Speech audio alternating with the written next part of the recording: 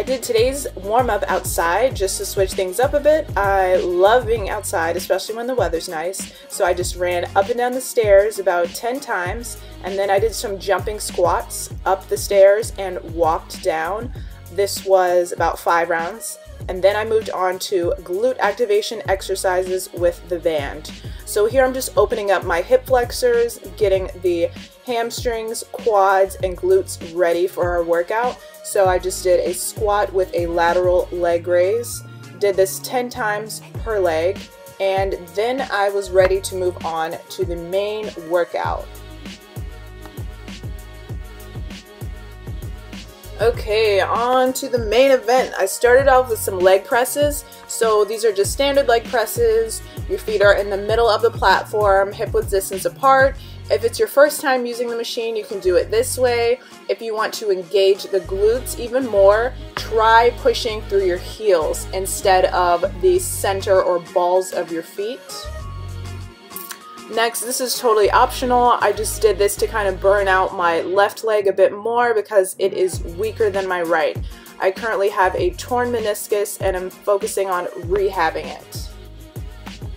Another reason I kept the weight light was because I knew I was going to be doing a lot of unilateral or one side exercises. So this is the side leg press. You want to turn your body at an angle about 45 degrees, really focusing on driving through the heels. You're going to feel this in your glutes a lot if you're doing it the right way. So you're going to do about 10 to 12 of these on each leg and then switch.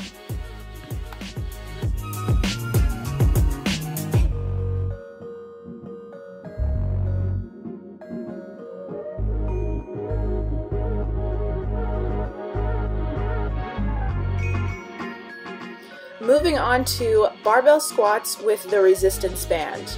So using the resistance band increases the contraction of your TFL and glute medius. These are the muscles on the sides of the glutes where your hips are. So every time you go down and when you come up, your muscles are under constant tension, meaning they are working harder. So I'm keeping the weight nice and light here, and here's a view from the back side. Feel free to add any weight. I actually added weight after this. This is my warm-up set. So do 3 rounds of 10 to 12. Okay, for the box step up, I'm using dumbbells here, 20 pounds each. I'm just going to be stepping up onto the box and stepping off with that same leg. So just taking it nice and controlled and slow for the first round. You can stay here, or if you want to speed things up. The second round, I added a bit of a hop just to get more plyometric action here, springing off with that bottom leg.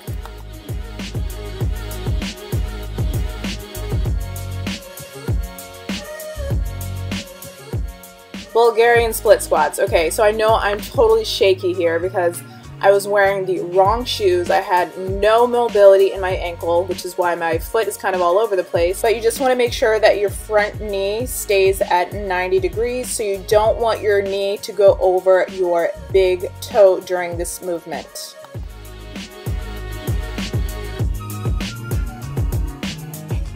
Next is a superset with 2 exercises back to back, no rest in between. I did 15 back extensions followed by 15 jumping squats with a resistance band.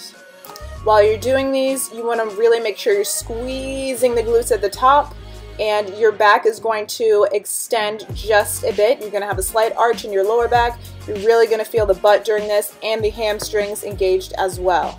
Remember, this is a superset. So right after this, you're going to get down and do 15 in and out jumping squats with the resistance band.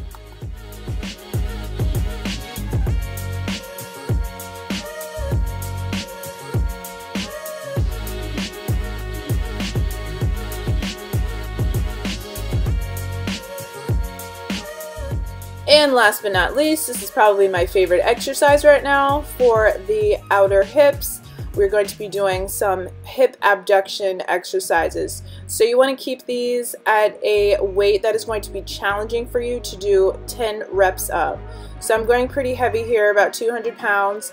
And the first round you're going to keep it lighter. Second round, you're going to increase the weight, and just do these until you burn out. So I would say 3 to 4 rounds. If you're feeling like you got a lot of energy and your butt's still not burning, do 5 rounds. And then remember to stretch. It's important to cool down, relax those muscles, relax your mind. I'm holding each stretch for about 30 to 60 seconds. It looks a lot faster just because I sped up the footage.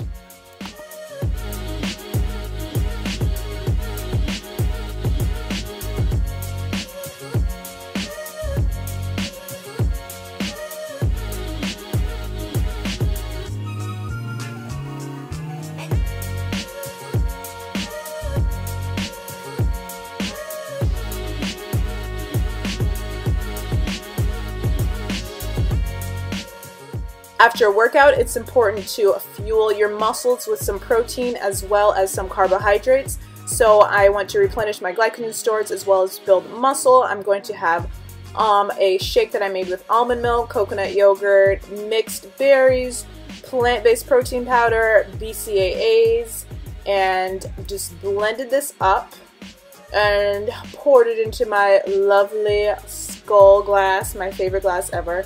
And it was delicious. Hope you guys enjoyed this video. Make sure to subscribe for more videos, and I'll see you real soon. Bye!